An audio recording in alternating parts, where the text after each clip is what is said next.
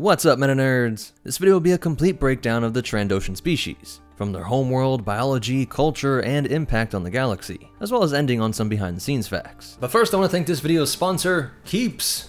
Guys, did you know that 2/3 of men will experience some form of hair loss by the time they reach 35? Keeps is the hair loss company to work with since they let you work with doctors from the comfort of your home. You'll chat with them online and they'll review your situation and make the right recommendations for you, with the product being shipped out every 3 months. And keep in mind that prevention is key, that all treatments like this take 4 to 6 months to take effect, so act as quickly as you can.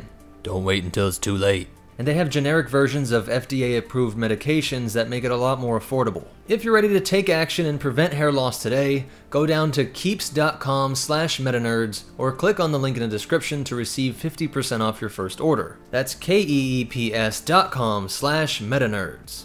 Let's get back to the Trandoshans. Trandoshan is actually a basicification of the word Tardoshak, which is what these lizards called themselves in their native language of Dosh, which is also their name for their homeworld. The mid-rim planet registered as Trandosha at grid coordinates P9, located within the Kashyyyk system. Kashyyyk is the name of this system's sun, but also the name of the planet that is home to the Wookiees. This star system had 1 sun and 8 orbitals, which combined had at least 57 moons, which all made for a very active sector of an otherwise quiet part of space. Their homeworld was covered in oceans and dense jungles and forests, though there were some large areas of sun-baked deserts called the Scorch. Deadly predators arose under the waters and beneath the shade of the trees, things like enormous jellyfish, sharks, frisked wolves, and other lizard-like creatures that the Trandoshan evolutionary ancestors fought against for millennia, forging the sentient, cold-blooded, dominant species we see today, which reached 42 million individuals, being at all times throughout their history around 99% Trandoshan. They would hatch from eggs in groups of usually 4 siblings that would be called clutchmates, and this nest would be in warm places in their home or in the Scorchlands. As soon as they emerged from the egg, they were able to walk and hunt on their own, though most parents would keep them in some protected area like their homes to keep them away from the endless predators of their homeworld. Indoors, their natural hunting instinct would express itself in constant play. If a mama Trandoshan would ever let an outsider into their home during this time, you would have seen little lizards chasing each other all around the house, hiding and pouncing on each other at all times of the day and night. They would rapidly mature, developing a skin that was smooth to the touch but thick and scaly, usually in hues of tan, brown, and green, though there was a very rare bluish variant, with limbs that ended in these 3 large digits tipped in razor-sharp claws. These hands and feet made it difficult for them to use many types of blasters, weaponry, or even daily items, and clothing that was often made for humanoids with hand and feet a lot closer to humans. This is why they'll often be seen not wearing any shoes, as finding ones that fit was often difficult, and most Trandoshans felt that shoes were useless and just took away from their dexterity, with their thick scales providing plenty of protection walking on any terrain or metal surface. Their eye color ranged from yellow, orange, or red, and allowed them to see in the infrared range, perfect for hunting other saurians into the dark jungles. Joining the hunt from an early age, most parents would take their 2-year-olds out for their first hunt, and by the age of 10, most were proficient in unarmed combat as well as melee weapons and firearms, while being considered younglings until they were 11, young adults until 15, and being adults from 15 to 35, reaching their average height of 2 meters or 6 foot 7 inches, making them taller than most humanoids but still shorter than Wookiees. They were over the hill at just 35 years old, elderly at 50, and if a Trandoshan ever lived past 60, this was considered venerable and a sort of blessing by the Scorekeeper. The Scorekeeper was a female deity worshipped all across Trandosha. She was a being outside of space and time that enforced a morality that revolved around the hunt, rewarding individuals with Jagannath points for individuals related to the hunt. A cynical interpretation of this belief wonders if it was put in place by some early Trandoshan political power in order to direct a people bubbling with murderous energy, sending them out towards animals and other sentient species instead of towards each other. It seems that the Trandoshans developed space travel before first contact with the Republic, as their feud with the Wookiee people is treated like a cultural constant by both species, as if it had been going on for longer than anyone could remember. The Scorekeeper was said to heavily reward the killing of Wookiees, and coincidentally the Trandoshan economy loved the trade in Wookiee pelts, as these soft, warm, and stylish garments were loved by the many different species that the Trandoshans traded with, but also themselves. Being cold-blooded creatures, it was a truly euphoric experience to sit in the sun covered in your hard-earned Wookiee fur coat. Silverback Wookiees brought on an extra sense of luxury and status, and the scorekeeper rewarded even more points for these kills, while the most points were achieved by killing infamous Wookiees that had slain Trandoshan brothers. The raids from these alien lizard people becoming a major part of Wookiee culture, and both cultures bred fierce warriors, each growing stronger in time as this feud created a sort of arms race, one that often resulted in Trandoshans literally losing their arms. These lizards were strong, but for a hairy species that could rip the arms off a Gundark, taking these hunters' arms was fairly easy. Bossk lost one of his arms to a Wookiee, and a slaver named So had both of his arms ripped off by the infamous hairball Chewbacca. And this wasn't even that embarrassing. In fact, he bragged about it as being the only one to fight Chewie and survive. You can see these small limbs growing back, like how most lizards can grow their tails and some reptiles can't even regrow their limbs. The Trandoshan was able to fully retain this ability even at a larger size, and after many months they would be fully replaced. Though this was painful, burdensome, and could lead to a Trandoshan being captured, tortured, or even killed by these Wookiees. So they would almost always hunt in packs with a massive arsenal of blasters, explosives, traps, and tools, knowing that if you came to Kashyyyk unarmed, you would leave de-armed. Worse is that if one was captured, they would lose all of their Jagannath points accumulated over their entire life. The only way to get these back would be to kill the one that captured you. If so, you regained all of your points plus some, and upon one's death, the great scorekeeper would place her warrior in a spot fitting of their status. Like a sort of Valhalla with multiple tiers, where great warriors could trade stories with their peers, only very few being able to sit at the legendary hero table, sharing a feast with the heroes of old across all time. The Trandoshans would join the Old Republic around 7000 BBY, and were fluent in both Basic and their native Dosh, being literate in both, though when speaking with each other, and especially on their homeworld, they would stick to Dosh, a writing system that had an alphabet comprised of lines and dashes. Now finding themselves in a galactic community, they started collecting Jagannath points from bounty hunting, mercenary work, or as raiding slavers. Nothing worse than being taken alive to a Trando. Jagannath gets wiped, start from scratch, or die without an afterlife. Not what he wanted. Still did him a favor. These people were not foodies, and even with a billion culinary options at their razor fingertips, they always preferred a bowl of live worms and a traditional flat cake made from plants from their home. Though they did develop a taste for alcoholic beverages like wine, which caused them to break out their ancient lizard dances that amused other species, often being the only ray of lightheartedness ever witnessed in these cold, violent beings. A dance that Bossk's father Cradossk was known to perform in the bounty hunter guilds, where other hunters would learn that despite being rivals, the Trandoshans also shared the Wookiee practice of life debts. This was also seen with the Gungans, Nogri, and Tals, where one would pledge to protect the one that saved their life. Their term for this bond was a Grakowsk, and this was sometime taken advantage of, at least once by a Snivian species named Marn, who tricked Slisk into thinking he had rescued him from a piece of falling machinery.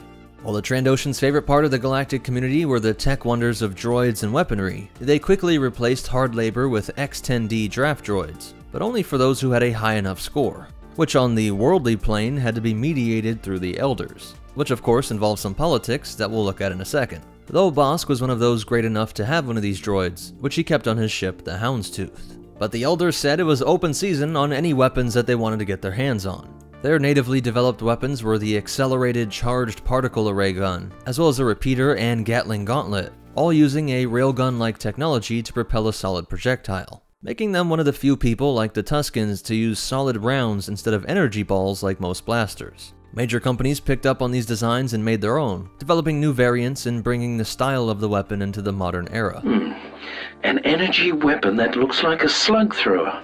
I didn't think lizards were that nostalgic. With many bounty hunters choosing these types of weapons to use on organics. Dirge loved the Gatling gauntlet, and the advantage of these solid projectiles is that they better pass through some personal shield types, armor, and flesh, though an energy weapon was almost always better against droids. Many Trandoshans would end up buying from the legacy gunsmiths that dominated the galactic market, but those weapons were influenced from the Trandoshan designs. While many would also pick up the standard energy rifles and pistols, Bossk and his father would use a Relby V10 micro-grenade launcher, which was the best of both worlds, being a solid projectile, but also a modern marvel of those aliens over at Blastech Industries that were able to turn something the size of a bullet into a micro-grenade, making it perfect for hunting the largest of game, and eliminating all kinds of targets and their armor, packing 55 micro-grenades into a standard magazine. For live captures, they used the Slave Master stun carbine, and the one weapon that was produced on-world and remained coveted by the Trandoshans and aliens alike were the Challen Ore blades. This Challen Ore is extremely rare and heavier and sharper than what most of the Republic's base was able to produce, being a double-bladed sword that was not a vibroblade, yet still proved viable in modern combat. During the Old Republic era, one Trandoshan named Qyzen Fess was one of the few of his people to avoid the bounty and slaver path, and instead rack up favor with the scorekeeper by hunting big game all across the galaxy, like his father before him, who died hunting crate dragons on Tatooine. He would hunt one wild beast in the Shadowlands of Kashyyyk for 3 weeks, before it somehow blinded him with a light burst in the infrared spectrum, followed by goring him and taking his eye. A little insight into the way they infused meaning into almost anything. He refused to get this fixed with modern tech, since this was a lesson from the scorekeeper. Why settle for being half-blind when there are substitutes available?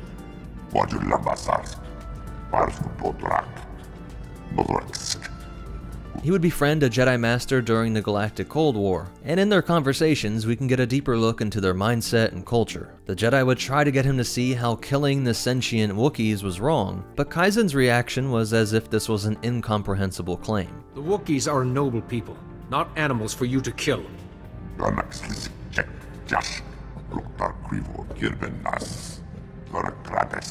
And we see that the scorekeeper rewards those who visit the sites of great fallen hunters, with Qyzen wishing to go to his father's grave on Tatooine.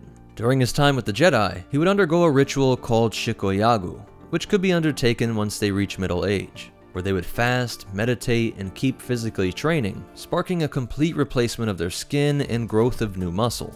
Trandoshans would typically replace their skin cells over the course of a year, resulting in normal shedding, but this process was a much more deeply involved rebirth. A very painful process that for some marked the end of the hunting period of their life, and they would become elders to settle down and help run their society, as well as mentor younger hunters. But some would pass through this ritual and use their new strength to power their hunts for the rest of their lives. Qyzen mentions that he would drink Nakus leaf medicine on an empty stomach, which helps the skin to molt in this period of rebirth, though it induces vomiting, fever, and burning in the sinuses. In this time, the scorekeeper sees them as neither dead nor alive, and thus unable to do anything that would affect anyone's score, leading him to withhold any advice to help fellow hunters, almost like a vow of silence on all things related to the Great Hunt. To prove they understand that all life feeds on other life, when they were reborn through this molting process, the final step was to eat their own flesh. The first meal in this new life was their own shedded skin. And Qyzen tells us that this dish sits like hard rocks in this long-fasted empty stomach. Shortly after he finished this ritual, he encountered a Wookiee named Gwawror who hated these lizard people, bragging that he had claimed the heads of more than 40 Trandoshans, killing them in their weakened state during their Shikoyagu. The Wookiee claims that it was payback for the Trandoshan tradition of turning Wookiees into pelts, something Qyzen admits without shame and says that he had personally done. After he kills the Wookiee, they learn that there was a Trandoshan that was working with this Wookiee to get their own people killed, something that shocked the Jedi, but Qyzen's calm understanding of this shows that this must not have been unheard of. He just says that for some, credits are enough reason to turn against their people and the scorekeeper. Like all sentients in the galaxy, there were of course a spectrum of beliefs across individuals, and Veneb Drask was one that did not adhere to their cultural norms. To make it worse, this Veneb was a clan elder, and by using this Wookiee to kill off his rivals, he had grown strong alliances and was about to become a clan speaker. This made for a theological issue, getting at the very nature of the Trandoshan god, as Qyzen struggled with the issue that justice now saw Veneb as prey, but his success and growing power was seen as proof that the scorekeeper was favoring him. It may seem simplistic, but success in gaining power was the strongest evidence for the will of the scorekeeper. If you were doing bad, you didn't have her favor, and if you were doing well, she must have favored you. So speaking against a powerful elder was by definition to disagree with the will of their god. Qyzen declaring, what could he say? I am judge? I am wiser? He knows that many elders would respond that this was not his concern, that those in his rank should just focus on gathering more points. But he thought, prayed, and issued a Grajath, which was a formal dispute which would have to be resolved between the two parties before Veneb could be promoted. This could be hashed out with words or violence, and whoever wins would take the other's points. Veneb denies everything, but snaps at one of his men when they worry about the Jedi, shouting to remember his teaching that no one controls them, not the Jedi or Scorekeeper. This was the ultimate blasphemy, and he goes on to explain that they grew tired of serving her. They created their own morality and would hunt others to serve themselves. The Jedi sees the parallel to his own order and the Sith who broke away, and in the inevitable battle, this deceiver would be struck down, and his men wanted to join Qyzen, forming their own clan with him as their clan leader. This is a process that had likely happened countless times over the millennia, as one leader fell away from the path for one reason or another. Other things we learn from Qyzen is that he says most ships will refuse to take on Trandoshan passengers for fear of violence, or charge more, or make them sleep in cargo holds, and he admits that so many of his people reinforce this stereotype that he kind of understands why it's a good rule of thumb.